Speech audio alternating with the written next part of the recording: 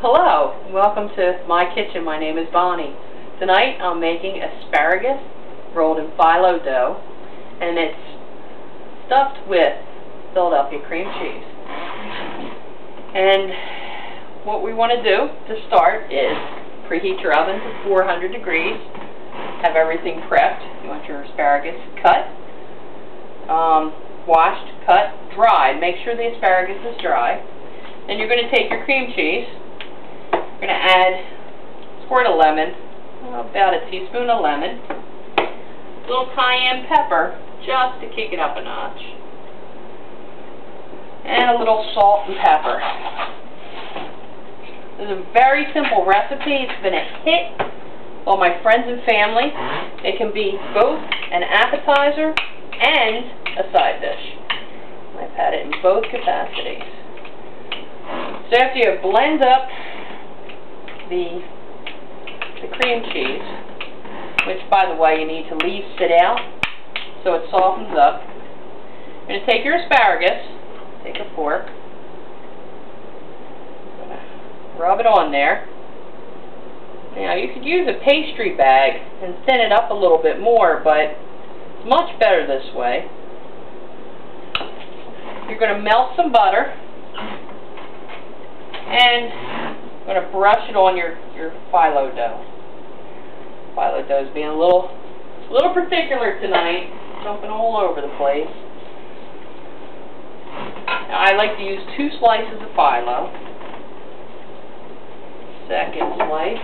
Now with Phylo dough, you want to work it pretty fast because if it sits out too long, it gets a little hard.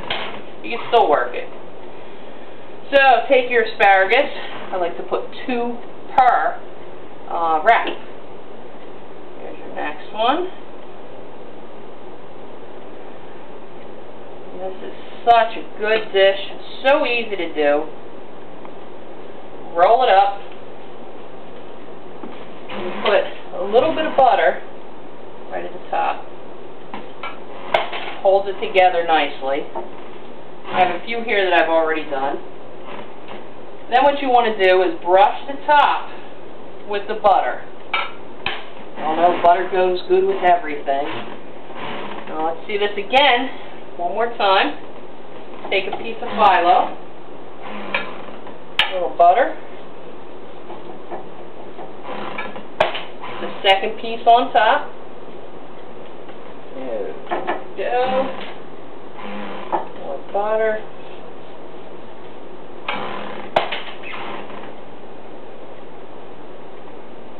Smear of cream cheese on there. This is so good. I have friends and family begging me for the recipe. A little bit of a smear. This is a fun dish. Goes good with chicken, meat, fish. It's very versatile. It's great to bring to a party if you need to bring a little appetizer. A little bit of dab of butter on here, a little bit on the top. Then I'd like to finish it off with a little Parmigiano Reggiano, one of my favorite cheeses, along with Philadelphia brand cream cheese, which I grew up with. I'm from the Philadelphia area. So, I'm going to take this, pop it in our oven. Pull out the ones that I cooked earlier.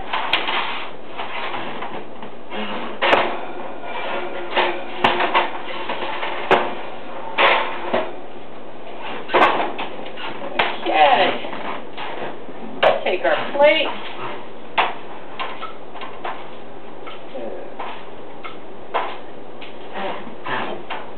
Look at how pretty these are. Cut one of these so you can see what it looks like. Oh, look at that. Good. So good. As I said, oh, nice and hot. Ooh. Makes great side dish or a good appetizer. for your guests, your friends and family. Oh, and look who's here. Paula herself. There you go, Paula. Enjoy. Thanks for coming to my kitchen. Have a good day.